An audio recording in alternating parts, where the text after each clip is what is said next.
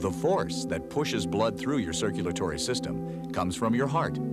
This is a hollow muscular structure that propels the blood supply each time it contracts. Beating constantly from before birth until death, your heart must work harder than any other muscle in your body. Cardiac muscle cells are tightly joined to each other at regions called intercalated discs. This structure allows electrochemical impulses to spread quickly from cell to cell without the chemical messengers that other muscle cells require. These impulses cause the beating of your heart. Your heart is really two pumps in one. That's because it contains two pairs of chambers, which pump blood in different directions. Each pair includes an atrium, one of the upper chambers of the heart.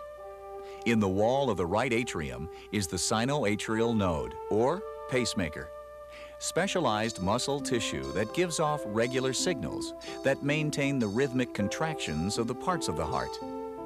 When each atrium contracts, blood is forced through a valve in its bottom wall.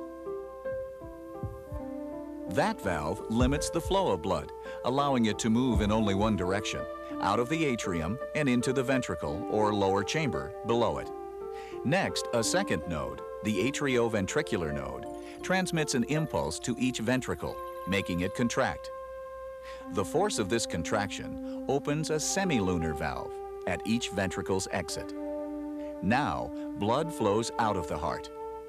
This cycle repeats over and over again, the atria and the ventricles contracting, one pair after the other.